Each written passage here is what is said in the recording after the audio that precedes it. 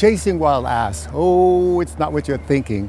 It's a narrative of my travel around the world. I have interspersed photos and aromatic recipes, which allows you to dream, discover, and rediscover these great destinations around the world.